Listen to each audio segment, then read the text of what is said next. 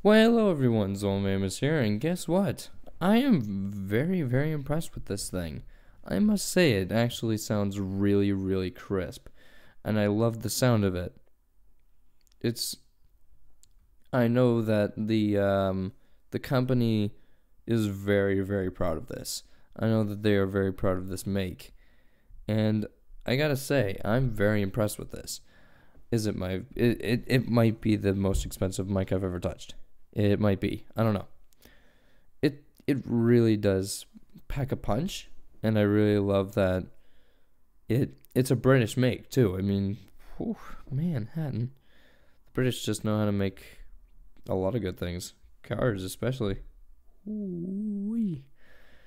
Okay. Well, that was just my feedback on this thing. I mean, holy Mary Mother of Jesus. If you ever pick this thing up, which I do recommend picking this thing up, make sure to buy a pop filter, obviously. And apparently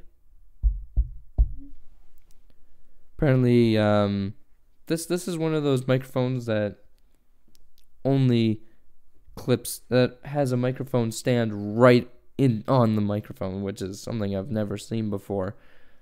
And it's really well built. It's heavy.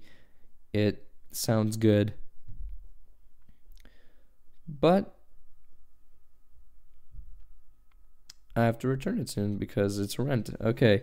It's not mine, but it's rented. But yeah. Thank you guys so much for watching. I do recommend checking this company out because they just came out of nowhere. They came out of the blue. And go ahead and find this, because I think that if you're in a really, really big studio, and if you are working really, really hard, then I certainly recommend that you go ahead and buy this thing. But thank you guys so much for watching. Peace.